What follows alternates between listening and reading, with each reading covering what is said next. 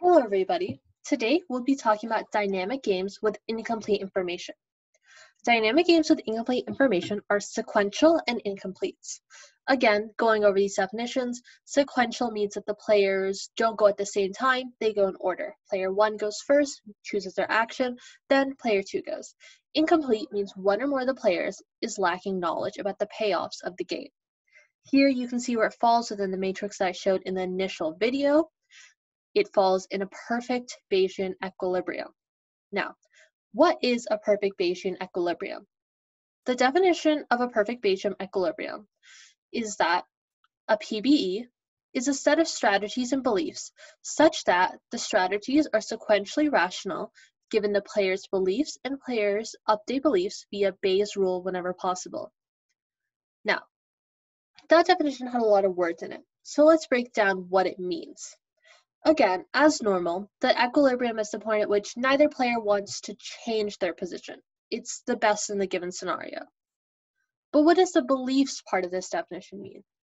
Beliefs represents what I believe I am and what my opponent's type is. The reason beliefs come into play over here is because one of the players is lacking knowledge, and the players don't go at the same time in this case. One player goes, then the second player goes. So we can build beliefs based on either what the previous player played or nature's probability of having one type versus the other type. Now, how do we find these beliefs? I'll show you an example later of how we find the beliefs in two scenarios on two different games. When we use Bayes' rule, we have to make sure that we only use it whenever possible, meaning that the probability is greater than 0. So, like I mentioned, there are two types of games. There are screening games and signaling games within dynamic games with incomplete information. What is a screening game? A screening game is a game where there are two players, player 1, player 2. Player 1 goes first, then player 2 goes. But player 1 lacks knowledge about the payoffs. Player 2 does not lack knowledge. Player 2 knows what type they are. Player 1 again does not know. Now, with a signaling game, there again, player 1, player 2. But in this case, player 1 that goes first has the knowledge. Player 1 knows about the payouts. They know what type they are. This is important because it allows player 2 to build a theory or a belief based on whatever player 1 played. Now, this makes signaling games significantly harder than screening games, which is why I'll go over them later. First, we'll start off with screening games. Now, our example of the screening game in this case is going to be about car salesmen. So, we start off with nature. Nature randomly chooses if player 2 is selling a bad car or player 2 is selling a good car.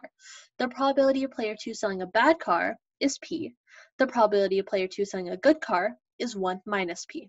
And you can see the other options over here, where player 1 chooses first. Player 1 has the option to back out or make an offer. Then, if player 1 chooses make an offer, player 2 has the option to choose, and player 2 has the option to bargain or accept. So, we can use backwards induction in this case to make this tree a little bit easier and take out cases that aren't probable. So, we'll first look at this tree on the left. So, player 2 has the option to bargain or accept.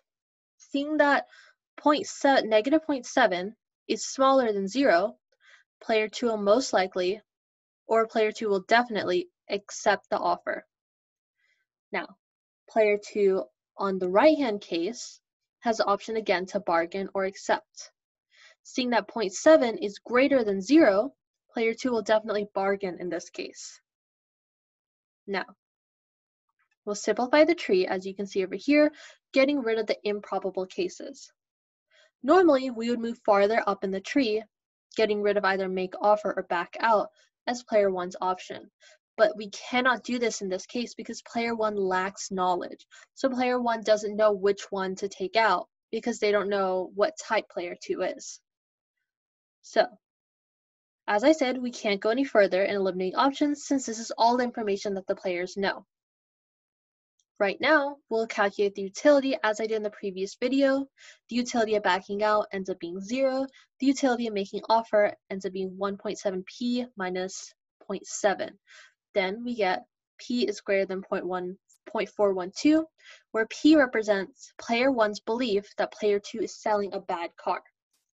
What does p being greater than 0.412 mean? So, if p is greater than 0.412, it means that player 1 makes an offer, and player 2 will accept this offer if they are selling a bad car. If they are selling a good car, they will bargain. Now, if p is less than 0.412, we'll have the opposite. Player 2 will quit, that being the end, that's just the end of the game. And as usual, if p is equal to 0.412, then player 1 has the option to go either way. This has been screening games. I'll go over signaling games in the next video. See you guys there!